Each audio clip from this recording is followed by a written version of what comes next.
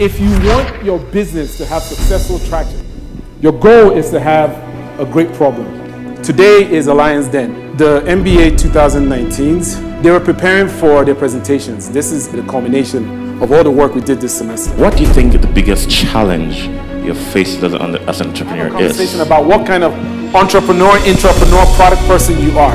Are you a builder, are you an innovator, are you a tuner? All three are actually quite relevant. It all just depends on the situation. So a builder, just like the guy goes directly to building. He's sort of the guy who's like manager, right? I don't think I'm an innovator. I think I'm a builder. Practicing the pitch.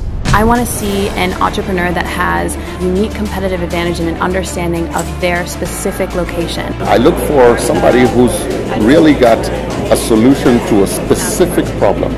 I would say we look for Jack Bauer. All right, let's do this, guys. Essentially, 6 minutes of presenting, 10 minutes of Q&A, 2 to 3 minutes of transition time.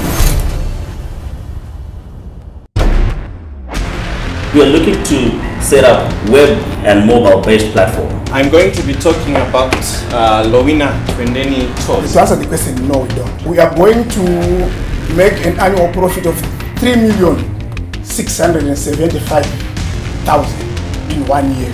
Talk to me about the infrastructure of the technology. I'm still a bit lost. What you have is not a business, you have a business plan. Create something unique. The 5 million clients, I'm not too sure how exactly you're going to reach them. We're literally talking about an industry worth 200 billion of value globally. You want 70% of your money from me for 30% of a business that doesn't have any customers, that has not been mitigated. Did I sum it up correctly? And we aim to provide a market where users can access their money anytime, anywhere within Zambia. What's the path to getting 4,200 customers per month? Very proud to be part of this particular event, so it was a good day. Ladies and gentlemen, give it up for Mulumba Soko. This is a validation of the idea itself, and winning this competition has obviously galvanized me then to push forward.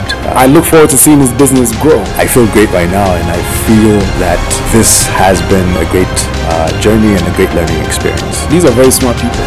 The energy was incredible. This is just the kind of environment that Africa needs.